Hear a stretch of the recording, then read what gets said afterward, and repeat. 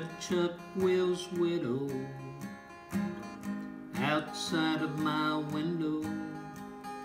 He sang me to sleep the other night.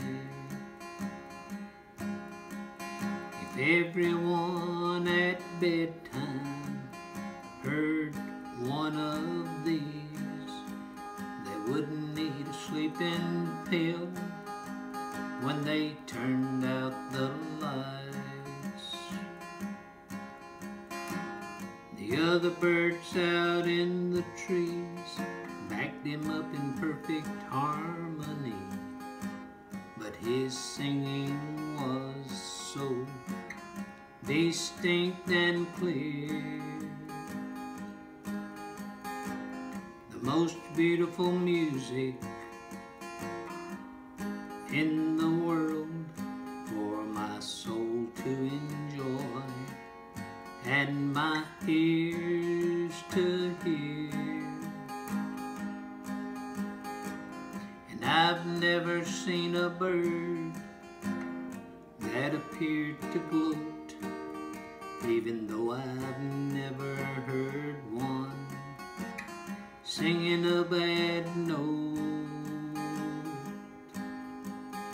And if they were depressed in their nest, you and I wouldn't know.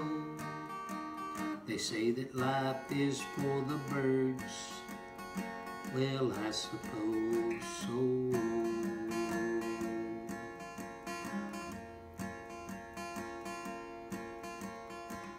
I looked up in the sky and I saw a covey take flight.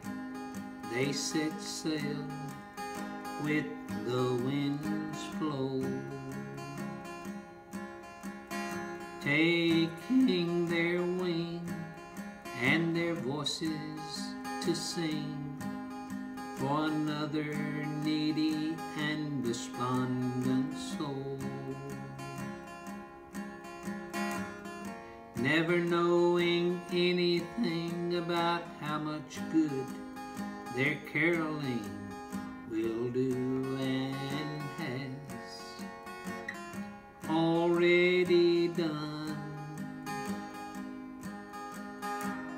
Never needing applause or taking time to pause to consider ever charging anyone.